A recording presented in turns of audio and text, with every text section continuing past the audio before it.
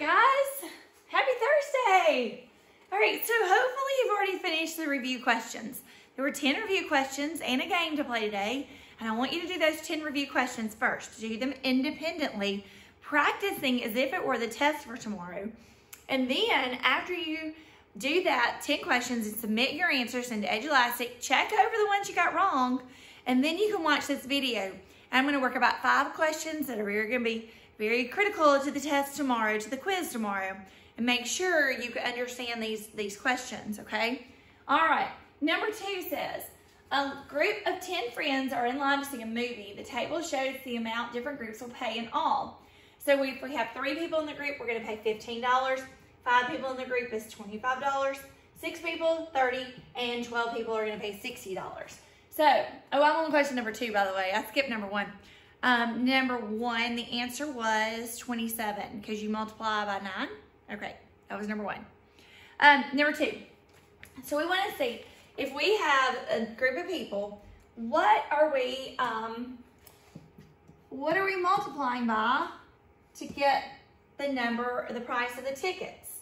Okay, 3 tickets, we're buying 3 tickets and we're going to pay $15. When we buy 5 tickets, we're going to pay $25. When we buy 6 tickets, we're going to pay $30. And when we buy 12 tickets, we're going to pay $60. Because if you notice, we're going to buy 10 tickets, but 10 is not on our table. So we got to figure out what is the pattern here. We're talking about patterns and we're filling in this table. 3 times what is 15? 3 times 5 is 15. So that's our constant. So it should be the same. 5 times 5 equals 25. 6 times 5 equals 30.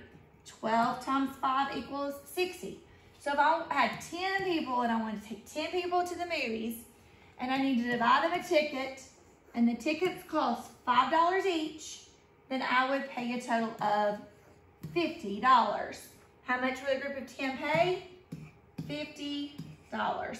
And I don't think that, I did not put the money sign, so just put 50 when you answer that question. Okay. All right, number 3. Number 3, it says, a train moves at a constant speed of 8 miles every 6 minutes. So we've got the table, and we want to fill in all of the times. So I look at the table, and I see 3, 15, and 60 under the minutes column. 3, 15, and 60, but I don't see 6 minutes. In 6 minutes, that's what they give me in my information up here. So let me change my table just a little bit. Since I'm drawing my own table in my notebook, I'm going to put 3, and then I'm going to put that 6 minute in there, 6 minutes. And then I'll do 15, and then I'll do 60. And I know from this information that in 6 minutes, we're going to go a distance of 8 miles. All right, so let's think about that, okay? Because there is a constant, but the constant's going to be a fraction. We'll get into that later. Okay, so we can't think about what 6 times what is 8. But I'm going to look at the pattern on this side. I'm seeing that if I skip count by 3s, 3, 6, all right, I get that. So what do you think in 6 minutes if I go 8 miles, how far do you think I'll go in 3 minutes? If I cut that in half, instead of traveling 6, I'm going to travel 3. So instead of traveling 8, I'm going to travel 4. We're going to travel 4. Okay, now, how could I figure out the rest of this? You know, I think I'm going to erase it. I'm going to erase this. And I'm going to add more to my table. Okay, I'm going to do 3, 6, 9. Okay, and then I'm just going to skip counting by 3s. 3, 6, 9, 12, 15, okay? I don't know that I'll get all the way to 60. I skip counting by 3s, so I'll do a little squiggly line. Okay, and over here I'm going to skip count by 4s. 4, 8, 12, 16, 20, and so now I want to figure out 60.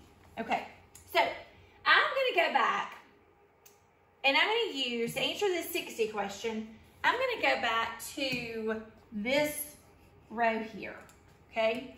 If in 6 minutes I can go 8 miles, what do you think I can do in 60 minutes? In 60 minutes, if 6 goes 8 miles, then 60 would go 80 miles. You got it. So on my table, I need the answer for this. If I go 3 minutes, I go 4 miles. And then 15 is the next one on the assignment. In 15 minutes, I can go 20 miles. And then the last one is 60. And in 60 minutes, I can go 80 miles. That was a little bit tricky there. We did it, we got it. Okay, let's go on to number 6. A bakery made 9 cakes using 3 bags of flour. The bakery used the same relationship between the cakes made and the amount of flour used to make each of their cakes. Now, we're supposed to find the table that correctly identifies that. We've got 4 tables. Which one of these tables gives us 9 cakes in 3 bags of flour? So let's just look at it. This one, if I look at the 9 and 3, I'm gonna use this bright green here. This is 3 cakes, 9 bags of flour. Is that what this is? 9 cakes, 3 bags of flour. Nope. All right, let's look at this one. Let's circle that 9 and the 3. This is 9 cakes, 3 bags of flour. 9 cakes, 3 bags of flour, so that looks like a winner. Okay, but let me check the other ones. Oh, this one also says 9 cakes, 3 bags of flour, so I need to check that one too. This one down here, if I circle the 9 and the 3, 3 cakes, 9 bags of flour. So I know A and D are not the correct answer, but let me look closer at B and C. So let me see if the relationship is the same. Let me check it, okay? With this one, let's look at the pattern. 3, 6, 9, 12, 15, okay? 1, 2, 3, 4, 5. I see a pattern there. That's important. Is it the same? Let's look at this. Let's look at the value of that ratio. I probably need to change colors. Okay, the value of the ratio. We said the value of the ratio is when we take the ratio and we put it in fraction form and we simplify it. Okay, so let's simplify this, and that would be, they have a 3 in common, and so that would be a relationship of 3 to 1. The value of that relationship would be 3 to 1. Now, is that consistent?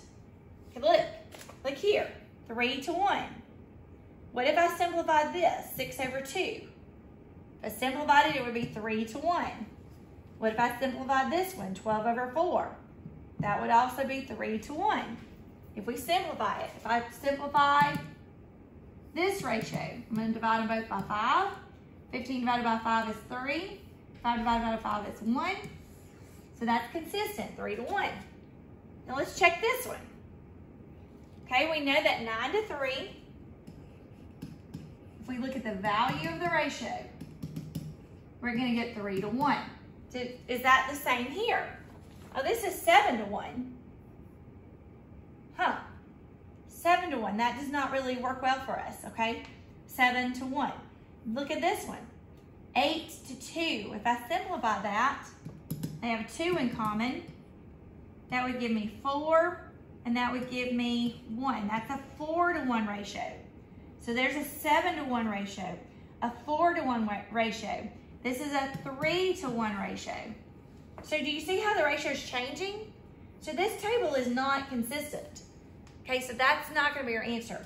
So the one that matches, the one that stays consistent, the one that has a constant is this one right here, answer choice B.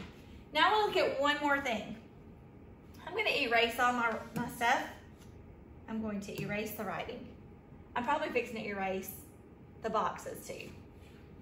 Oh, that is not what I wanted to happen. Let's go back. Okay, let me just leave it then. I want to look at, what if I had these, what if these were different bakers? And I was trying to see which cake had the most flour in it.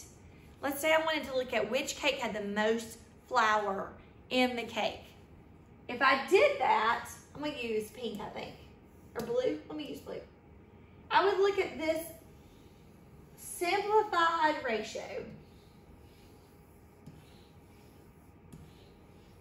And I want to think about how much flour is in each cake. So this first one, yeah, I've got to erase this over here so we don't get confused. Now, this was not part of your study guide, but this is going to be on your test tomorrow, okay? This was like the questions we did where we had the different people who were texting and they were seeing who was the slowest to the fastest. Maria, Max, Michaela, and I can't remember the last one. But anyway, it was the J name, I think. But anyway, we were trying to see who was the slowest to the fastest. And then we did another problem. We were putting juice in order. The most juicy flavoring to the most watery flavor to the least watery flavor. So I want to put this in order of cakes. I want of flour. So let's do most flour to least flour.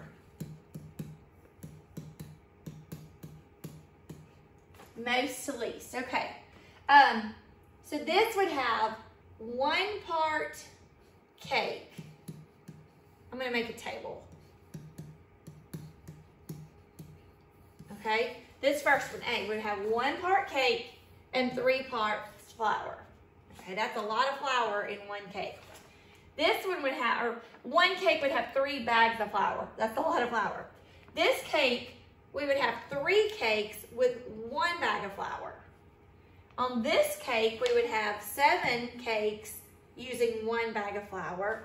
And on this one, we would have 1 cake using 7 bags of flour. Can you imagine 1 cake having 7 bags of flour? So obviously, this one would have the most flour, okay? This would have the most. There's 7 bags of flour in 1 cake. I don't even know how that's possible. But then look up here, this one. This one has 3 bags of flour in 1 cake. So this would be, I guess, most, I'll say this one's number 1, and this would be number 2 on the flour. And then look at these two.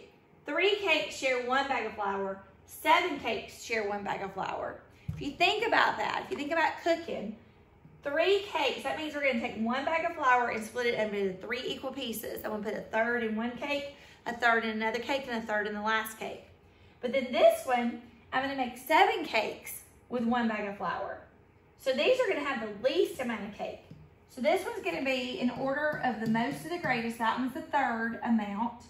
And then this one, this 7 bags, or 1 bag of flour divided into 7 different cakes, that one's gonna have the least amount of flour. So if I want to put those in order, I would compare the flour to the amount of cakes. 7 bags of flour in 1 cake. Ugh. 3 bags of flour in 1 cake. Still, ugh. Then this one would have 1 bag of flour split into 3 cakes. And then this last one would just have 1 bag of flour split into 7 cakes. So that's in order from the most flour to the least flour. Okay, I'm gonna do a few more questions. Watch the next video for the last few questions, okay? We'll stop here, then go to the next video.